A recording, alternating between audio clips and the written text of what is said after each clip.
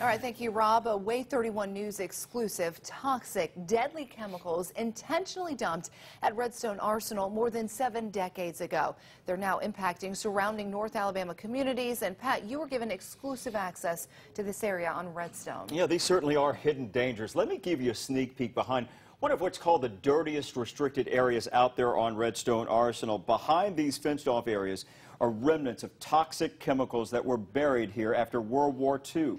These are so contaminated areas, the groundwater can't even be consumed, and that has nearby residents like Linda Ladd nervous.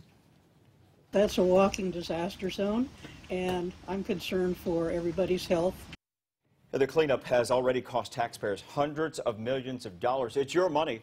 Tonight, I'll take a look at some of the ways that experts are cleaning up this contaminated mess and what they plan to do with reclaimed land after.